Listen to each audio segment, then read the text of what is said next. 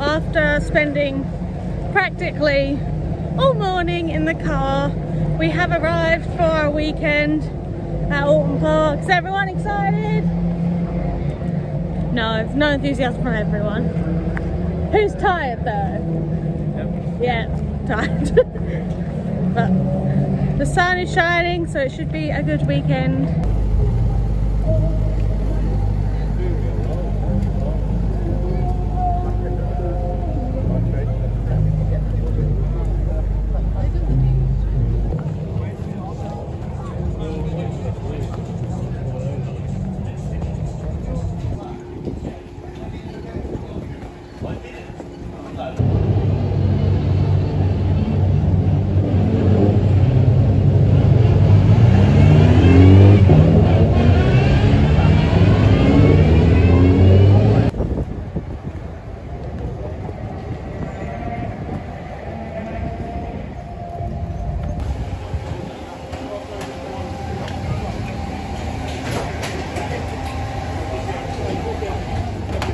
Side by side for third place as well.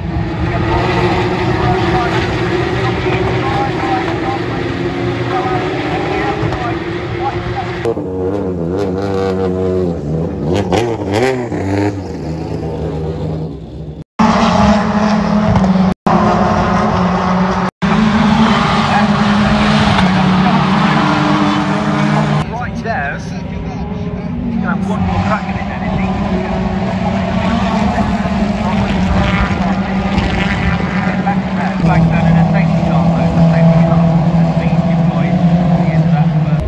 We've had practice sessions, a couple of Sports Series races, and now it is time for British Touring Car qualifying. I don't know if you can hear them in the background. They've just gone out. I'm not sure who's going to be on pole. It could be a bunch of people. Maybe Cook's been pretty good, so it could be Cook or Hill or Sutton or Turkington. I used to be a lot better at choosing, but I can't make up my mind anymore.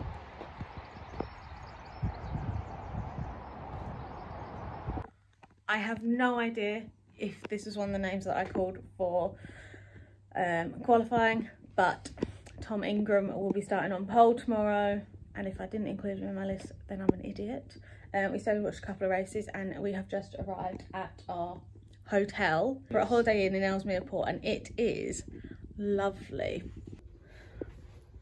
Nice. A nice sized TV. I feel like sometimes people don't get that. And table. And we also got little bits with biscuits and tea and coffee facilities and a little chair. This lovely bed, which Charlie has laid his new flags. One of the flags I got today. Your NASCAR flags out.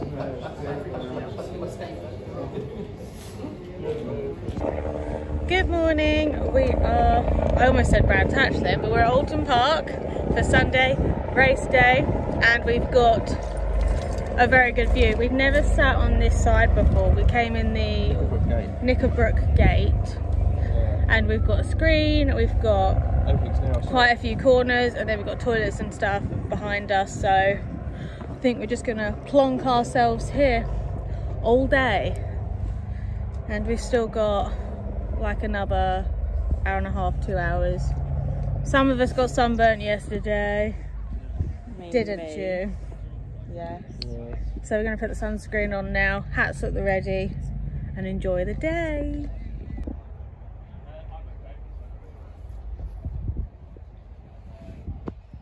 We've just decided to have a little walk onto the track, take a couple of pictures, and look, I broke a bit of a fence, and Lucy fell in a hole.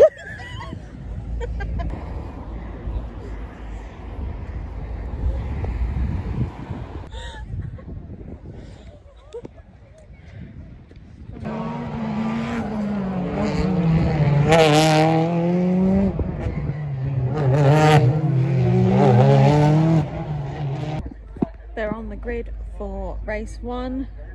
So it's Ingram, Butcher and Lloyd, top 3. Anyone want to guess who's going to win? I think Ingram. Yeah, Ingram. Yep. unanimous Ingram win, which probably means we've jinxed him, but we'll see.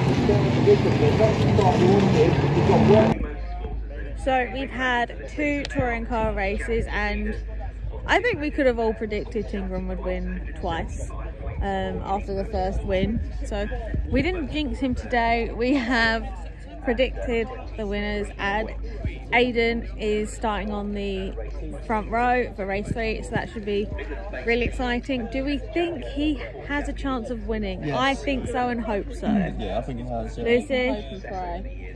Hope and pray. What will you do if he wins? Cry? I think it probably will.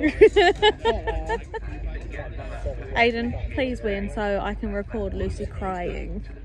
I think that would be fun. And again, it's going to run over Hilltop Street from that head, but I think both here have got the job done. There's a back half to get through as well, that makes it even more interesting. And Gravit might actually be able to hold on, which he does. So for the mention over Hilltop Street, the car back ahead, and Roland Pearson must have thought that was off. So no, you don't, with Bradley Gravit. So ahead of Roland Pearson to the position. Whoa!